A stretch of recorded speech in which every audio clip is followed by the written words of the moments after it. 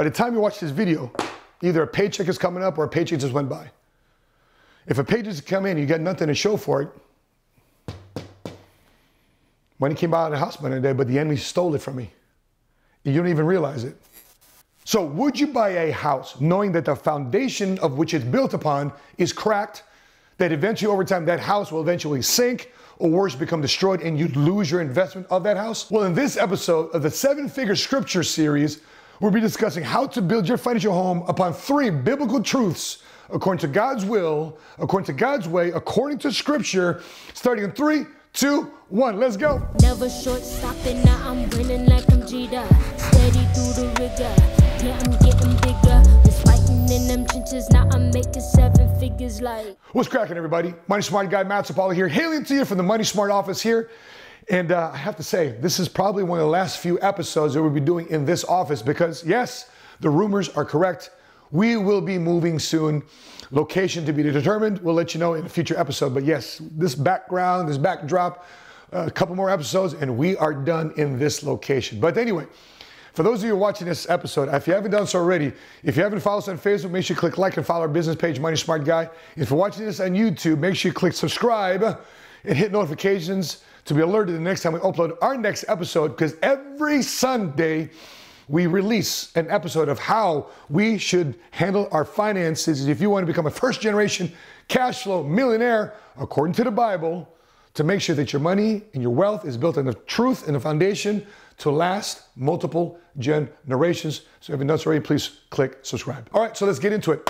I'm going to go over some of the truths that I read out of this book, which I referenced through the Bible too as well, of a book I read earlier on when I came to the Lord. And in my church, they were selling these books, and I picked it up and really gravitated to the fact that, wow, the Bible has so much information and scriptures about money and success and prosperity and happiness in the Bible. And the gentleman that wrote this book, his name is Robert W. Katz. He's a CPA, a certified public accountant, along with his wife, Jamie Katz. And go figure, the gentleman that wrote this book, not only is a certified public accountant, but he has a background of also being Jewish. He converted to becoming Christian, but he wrote this book called Money Came by the House the other day. And there was a foreword here by Oral Roberts. So pretty intriguing book. I read this in early 2000s, and I wanted to bring this up here in this series because I think he's got very important points here in the guides to Christian financial planning and stories of stewardship. So if you haven't done so already, if you want to pick this up on Amazon, I'm pretty sure you can still pick it up there. We'll put the link here in the description at the bottom. Okay, so let's get into these truths. How should you build your financial home if you want to please the Lord, if you want to build it according to Scripture, if you want to build it according to God's will and God's way? Well, truth number one, there's 3 truths. Truth number 1, the money battle is spiritual. Interesting. Listen, one of the greatest interviews I've ever had in my entire life is probably ranked number 1. It was with Rabbi Lapin a few weeks ago. And if you want to check out this interview here, the Rabbi Lapin, check out this episode right here. But in that conversation, he mentioned to me that money is spiritual. I said, talk to me more about that. Is it religious? He goes, no, it's not religious. It's spiritual. And it's interesting how Robert Katz also brings it up in his book here, that the battle for your money is spiritual. Before I continue, let's check out this clip here for what Rabbi Lapin said about money being spiritual. That blew my mind away. Let's check this out. And that comes from people's misunderstanding of money. People assume money is material and not spiritual. So they assume that if they take your money, you have less of it. Spiritual has nothing to do with me being a rabbi. Spiritual has nothing to do with God. Spiritual has nothing to do with religion. Spiritual has nothing to do with piety or virtue or sin. Spiritual just means something I cannot measure in a laboratory. And so I can measure the skin color of a person. I can measure the height of a person. I can measure the weight of the person. And the truth is that every one of those things are irrelevant. If I'm hiring somebody, I really don't care about any of those things. The things I care about are integrity, optimism, willpower, resilience. Those things are not measurable. Amazing, right? I never thought about money ever being spiritual, but there's so many references to it. Let's talk about you having to watch out for a thief. So So if something was good, there's also got to be somebody that wants to take it away. So here in John chapter 10, verse 10, it reads like this. The thief only comes to steal and kill and destroy. And what better way for the enemy to destroy you than through your finances? I can't tell you how many times in the last 22 years of helping people with their finances and coaching people with money and starting businesses and getting involved in life insurance, establishing life insurance and getting out of debt. All these different things happen between husband and wife. And I see the spiritual battle happening. I see it happen right before me. I didn't contextualize it that it was a spiritual battle. I just knew that it was just a fight. But then I started reading scripture and I started realizing, oh my gosh, there it is. That's the answer. And if one doesn't understand that there is somebody, some entity, the enemy, coming after your finances because the thief is here to steal, kill, and devour, then they say, well, I'm not protecting myself against anything. So in other words, by having a bad defense, but not putting on your armor, you're letting yourself get attacked in this area of finances. But here's good news. You got help. Where from? Let's take a look at Psalms chapter 23, verse 5. I love this one because we use this all the time when I was in the military. It reads like this. You prepare a table before me in the presence of my enemies. You anoint my head with oil. My cup overflows. And I remember my sister giving me this book by Lieutenant Carrie Cash, which is a dramatic account of how U.S. Marine Battalion experienced God's presence amid the chaos in the war of Iraq. It's actually called A Table in the Presence of My Enemies. A table in the presence, a table in the presence. The good news is God is preparing you a table in the presence of your enemies. And in the midst of chaos, and even in the midst of war, even in the midst of a financial battle, God's saying, in the midst of that, sit down. I got a table for you if you trust me. Let's take a look at another area here of one requirement, however. It reads in Psalms chapter 37, verse 4. It reads like this. Delight yourself in the Lord, and it will give you the desires of your heart. Notice it didn't say, delight yourself in your own selfishness. He didn't say, delight yourself in your own selfish desires. It says, delight yourself in the Lord. King David is saying, delight yourself in the Lord and watch what happens. That is God's requiring for you if you want to build your financial house on solid ground. One truth is that there's an enemy after you, that God is placing a table for you in the presence of the enemies, and there's one requirement is you should delight yourself in the Lord. And why? Back to the spiritual battle that you're in. The spiritual battle that you're in is Ephesians chapter 6, verse 12. A lot of my Christian brothers and sisters know this scripture very well. It's about the spiritual battle. It reads like this. For our struggle is not against flesh and blood, but against the rulers, against the authorities, against the powers of this dark world, and against the spiritual forces of evil in the heavenly realms. Folks, especially in the area of money, you have to understand the biggest battle is there. Oftentimes, listen, the biggest battle between husband and wife is finances. The biggest battle between right now is going on in our country with our government is finances. Defund this, fund this, put your money here, raise taxes here, put your money over here. We need income over here, stimulus checks here, tax refund here. The biggest battle that we all face is because of money, because of finances. And if you don't recognize and see that that's a war going on there, that's a battle going on there, that's one that you cannot win by yourself, that you need some spiritual guidance and awareness and to guard yourself and put on the full armor of God. And it's another scripture, to put on the full armor of God, the boots of peace, the belt of righteousness, the shield of faith, the helmet of salvation, the sword of the Spirit, which is the word of God. These are the things that help you establish a truth to fight this spiritual battle when it comes to your finances. Once you use these weapons and understand that you can guard yourself and play offense with it, watch what happens to the improvement in the establishment of your financial home. Number two, the second truth. The second truth that there's victory in what? Surrender? Yes, victory in surrender. Not victory by defeat. No, it's victory by surrender. It's, listen, my whole entire life, my whole entire walk with Christ, my whole entire time arguing and wrestling with God has always been about submission, about surrendering to Him. Let's check this out here. It's all His. When you talk about money, and stewardship and finances and possessions, it's all His. Let's take a look at this in Psalms chapter 50, verse 7. It reads like this. I am God, your God. I have no need of a bull from your stall or goats from your pens, for every animal of a forest is mine, and the cattle on 1,000 hills. I know every bird in the mountains, and the creatures of the field are mine. If I were hungry, I would not tell you, for the world is mine and all that is in it. See, it's all his. Isn't it amazing? So if you know it's his, why are you trying to fight him for what's already his? It's already his. And the second part of it, you have to understand, if it's all his, then what do you have? You got nothing. We have nothing. How do we understand that? Let's go to 1 Timothy chapter 6, verse 7, and it reads like this. For we brought nothing into the world, and we can take nothing out of it. So what's the point?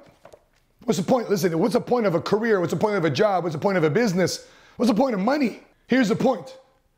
God is using finances, money, in order to build our character. That's correct. Character. Check out some of these godly qualities of how he wants you to handle finances. Let's take a look at this. Godly qualities such as perseverance, discipline, charity, compassion, sacrifice, integrity, and honesty. Money is in an ideal training ground because here's what God knows. Where your heart is, guess what? That's also where your treasure is. Let's read about it here in Matthew chapter 6, verse 12. It reads just like that. Where your treasure is, there your heart will be also. So as for Christians, the goal of stewardship is much more simply than paying your bills, just making payroll. It's more than just investing in stocks, bonds, mutual funds, and buying life insurance. The goal is what God's trying to prepare you for. God's trying to prepare you for eternity. God wants to plan for you for the rest of your soul and your spirit for eternity. You just might think, man, I'm 80 years old or 100 years old and I'm going to die. Well, then what's after that? I mean, really, if you're a believer, then what's life like after that in heaven? He's preparing you for that time in heaven, for that message right now that you need to hear so that you can prepare yourself for your walk, your purpose, your eternal purpose in heaven. You want to find a little bit more details? Let's check this out in Luke chapter 16. It's a story. Let's read about it. It reads like this. Whoever can be trusted with very little can also be trusted with much. And whoever is dishonest with very little will also be dishonest with much. So, if you have not been trustworthy with handling worldly wealth, who will trust you with true riches? If you've not been trustworthy with somebody else's property, who will give you property of your own? You see, there's more about money than just your earthly stakes, than your earthly responsibility. There's a spiritual responsibility and a spiritual impact that you're about to make that right now that you may not think that you're about to experience. But if you're a believer, you believe that you're going to be in heaven one day, you got to understand you have a purpose then in the next phase of your existence. Number three, truth number three, must seek wisdom. If you want to build a financial house that lasts, that has an impact for multiple generations, you must seek wisdom. How do we know this? In Hosea chapter 4, verse 6, it reads like this. My people are destroyed from lack of knowledge. You see, here's the truth reality. When you were born, you didn't know anything. Somebody had to teach you how to speak. Somebody had to teach you a language. Somebody had to teach you manners. Somebody had to teach you etiquette. But when you were born, you had nothing. You learned nothing. Well, the same thing happens too with money, with finances, with wisdom. That's why you got to go out and seek it. So here's a sad truth and reality about where money is today. Because it's exacerbated by Instagram, by YouTube, by social media in general. People think that to have more control and power in their life is getting more things, experiencing this lifestyle, buying this, buying that, living here, living there. No. God says no. You're going to be wealthy by seeking wisdom and knowing what to do to not only get it, but to do it when you receive it. You know, oftentimes people tell me, oh, Matt, you're just a self-made guy. You're a self-made millionaire. No, man. I beg to deeply differ with that. It says not only am I a team-made guy, because I don't get anywhere in my life without a team, but more importantly, I'm a God-made man. See, none of this stuff is mine. Back to number two, right? Back to truth number two. None of this stuff is mine. I've just been entrusted with this. I've just been trusted with this by grace. I've received something that I don't deserve. And over that, not only is that something I recognize as a gift, but also have to recognize there's also stewardship responsibility behind that too as well. Because when much is given, also if you don't take care of it, much can be taken away. So who really is in control then? Who is really in control? Let's look at 1 Timothy chapter 6, verse 17 and 18. It reads like this. Command those who are rich in the present world not to be arrogant, nor to put their hope in wealth, which is so uncertain, but to put their hope in God, who richly provides us with everything for our enjoyment. Command them to do good, to be rich in good deeds, and to be generous and willing to share. See, oftentimes the devil, the enemy, loves to tempt us with this overnight gain in our stock portfolio, with this crypto craze. And wow, I've made 100, 200, 300%. With this big gain in your real estate portfolio, this huge commission check, this huge dividend check. Like to say, hey man, you won the lottery. You have to understand, it's not yours to begin with. You're being tested at this very moment. You got wealth, you made money, you made profit. There's the test. The test is God saying, hey guys, listen. He's talking to his buddies up there in heaven. Hey guys, check this out. Let me see how good and faithful my servant is. Let me give him a test, what he does with his money. Watch what he does. Watch what he does. Oh my gosh, he's tithing. Oh my gosh, he's serving. Oh my gosh, he's giving. Jeez. See, I can trust him with more. You don't think God is having a conversation in heaven with his buddies about you that way? That's the way I think about it every time I get a check, every time I have profits, every time I have success. The success isn't mine. I just happen to be a good steward of the opportunities presented to me, about the money that was sent my way to properly invest it and shepherd over it and steward over it, and making sure that if I've been trusted with the least and to do the most of it, then down the road, I can be trusted with the most. So who then helps us gain money, gain wealth, get rich, gain opportunities, gain financial advancement? Who? See, the fun thing is half the parables, which is the stories that Jesus spoke of in the Bible, over half of them had to deal with money, possessions, what to do with these earthly things. You'd think that it was about prayer, but it wasn't. The only subject he talked more about outside of money and possessions is a subject of love and forgiveness. So when Jesus would talk in his parables, he talked about animals, water to wine, mediums of exchange, which were back then in biblical times. Those were subjects and areas of exchange because they were money. Today, money to us is cash and transfers, whether you PayPal somebody, to us that's money. But back then, it was animals, it was goods and services. It wasn't this tangible thing called cash as we experience today. But his message was still present then, and it is present today. What should you do? Who's really your helper?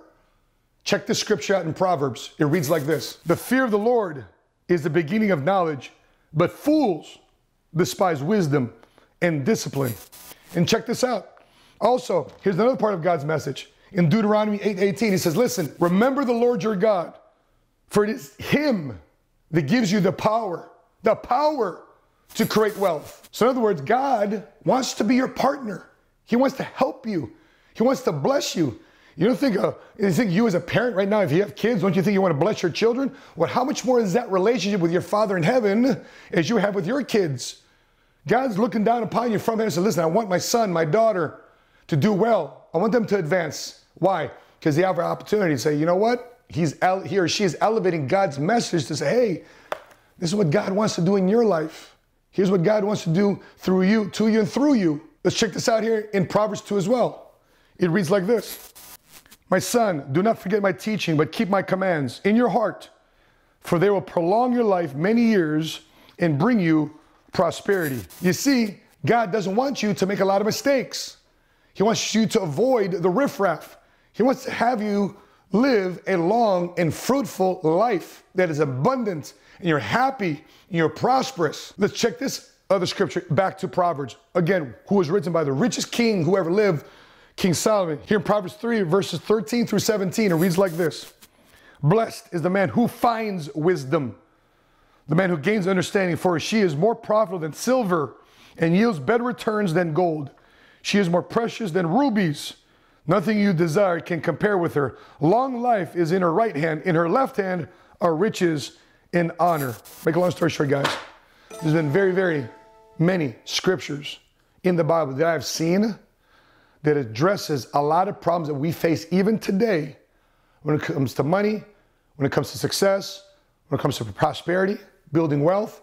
So many times I've seen in the people that we're helping, thousands and thousands of clients we've been helping from coast to coast, I see the problems. I see it. I'm like, I can see it from stage. I can see it individually within a person, based on the question they asked and their demeanor. I can see it in husband and wife. I can see it in couples and business partners. Like you can feel the tension. Why? Because the enemy is alive and well to steal, kill, and devour, and to keep you from succeeding and wants to keep you down. Think about this real quick. I have had a weird experience in my life being an entrepreneur. I've seen so many people, sadly, not believe in God, not have a strong faith, but they still use God's principles. They still understand that there's a battle out there. They need to seek wisdom. They understand that, man, I've been entrusted with this position, with this promotion. If I don't do the most of it, it's going to be taken away from them. They understand that they need to improve. They need to be better stewards of their career, their investments, etc., whatever has been sent their way. But sadly, they may not have a faith which is spiritual or religious, but they're using God's principles without them even knowing it, and they're advancing. And when I see that happening, I'm thinking about, wow, all the friends and family I have at church praying and crying and screaming for God's help on Sunday, but their faith walk on Monday through Saturday is not congruent with what they screamed and prayed for on Sunday, because they are distant from these truths. So the big thing is, when I read this book, money came by the house the other day. By the time you watch this video, either a paycheck is coming up or a paycheck just went by. If a paycheck has come in, you got nothing to show for it. Money came by the house the other day, but the enemy stole it from me. You don't even realize it. And all these different things. By the way, there's so many things, so many different ways for money to leave your bank account, isn't there? There's Venmo, there's PayPal, there's Zelle, there's Cash App, Amazon, one-pay button, eBay, boom. So many easy ways for things to get at your money, for you to buy things and define yourself with possessions. But that's not what God wants. I'm telling you, that's not what God wants. God says, listen, money, scripture, title, business, status, it's all a test. And I can't tell you what the full answers or the result is going to be. All I know, there's an evidence of directions that God wants you to point towards. That's between you and God. It's in your prayer time, and ask God for him to reveal that to you. But in the meantime, please, let's do a greater job in handling our finances, our money, our opportunities, our careers, our businesses, so therefore we can glorify God in all that we do. If you believe that, put in the comment section below. I will glorify God through my finances. I will glorify God through my finances. Put that in the comment section below. So before I let you go, please check out this video again of my interview with Rabbi Lapin on biblical truths. Check this out. One of the greatest interviews I've had, one of the greatest conversations I had about money and finance based on biblical truths. And also here, 11 biblical money traps that you must avoid that will derail you for becoming a first-generation cash flow millionaire. That being said, guys, I love to know. What are your thoughts? What's your feedback? What's your questions? What do you not understand? What don't you agree with? I want to hear from you. Again, put it in the comments section below. Love to know your feedback. With that being said, guys, I appreciate you watching another episode here of the 7-Figure Scripture Series. And if you're watching this on Facebook, make sure you click like and follow our business page, Money Smart Guy. If you're watching this on YouTube, make sure you click subscribe and hit notifications to be alerted the next time we upload our next episode. That being said, I'm your Money Smart Guy. And until we meet again, continue to live smart, continue to love smart, and be money smart today. God bless you guys.